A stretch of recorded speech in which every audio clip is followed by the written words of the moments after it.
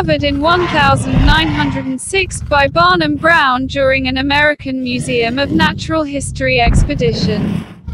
The Ankylosaurus got its scientific name Ankylosaurus magniventris in 1908 from Barnum Brown.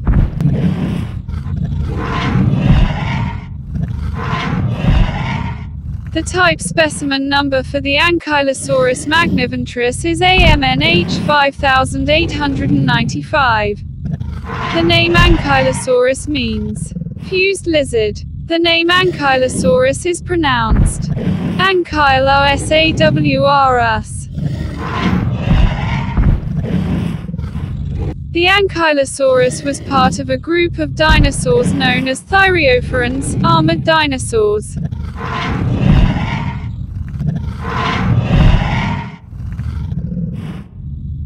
The Ankylosaurus was a quadrupedal, meaning it walked on 4 legs.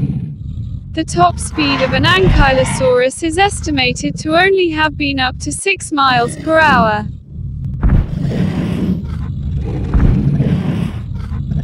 They lived at the end of the Cretaceous period between 66 to 68 million years ago.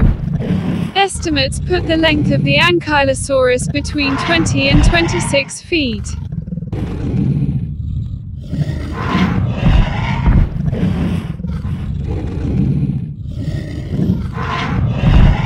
Estimates put the weight of the Ankylosaurus between 2 and 8 tons. The Ankylosaurus was a herbivore that ate foliage near the ground.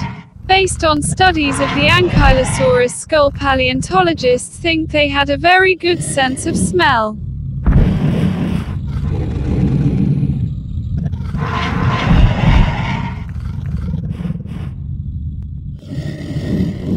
The back of an Ankylosaurus had a lot of bony plates which would have protected it from the teeth of a predator.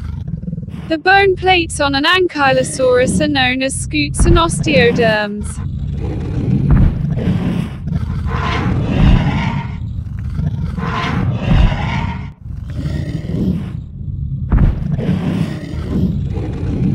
The tail of an Ankylosaurus was basically a large club that it could swing in defense. Paleontologists think an adult Ankylosaurus could produce enough force with its club to break the bones of a predator.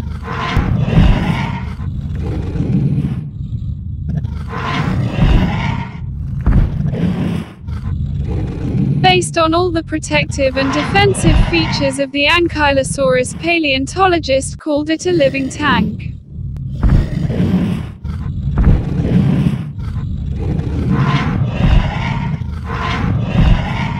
The Ankylosaurus even had protection for its eyes. They had small plates that protected their eyelids. The belly of an Ankylosaurus was most likely soft and vulnerable.